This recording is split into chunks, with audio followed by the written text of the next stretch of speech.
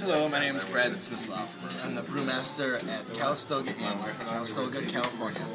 I'm here today to tell you about a new beer that I have on tap. It is a Belgian-style double.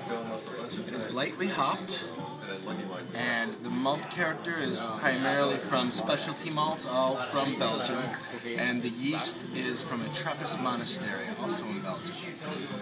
That's served in glasses such as this for the aromatics to come out and be more enjoyable, or it can be served in a regular pint glass, your choice. Come visit us and try one. CalistogaInn.com. Cheers.